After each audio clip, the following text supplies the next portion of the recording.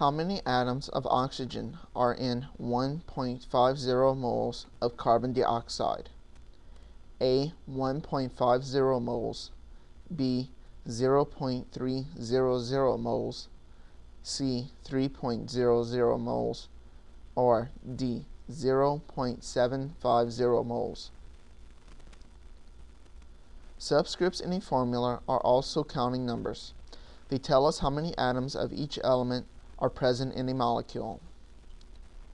In the case of carbon dioxide, the formula CO2 tells us that a molecule of carbon dioxide is made up of one carbon atom and two oxygen atoms. Since a mole is just a group count, we can also say that 1 mole of carbon dioxide molecules is made up of 1 mole of carbon atoms and 2 moles of oxygen atoms. Note that the official abbreviation for mole is MOL, no E.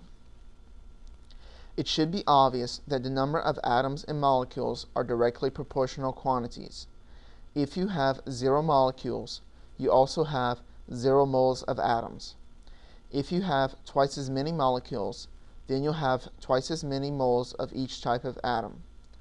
When two quantities are directly proportional, the ratio is constant. In other words, we can say that the ratio of the number of moles of oxygen atoms to the number of moles of carbon dioxide molecules is equal to 2 moles of oxygen atoms to 1 mole of carbon dioxide molecules.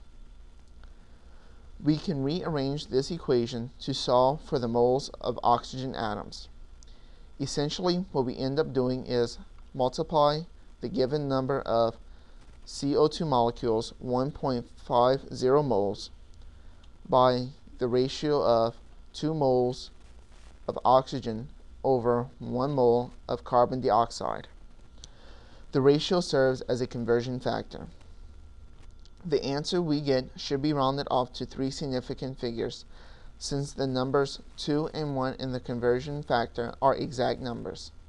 The least precise term in this calculation is 1.50, which has 3 significant figures, and is equal to 3.00 moles. So the correct answer is C.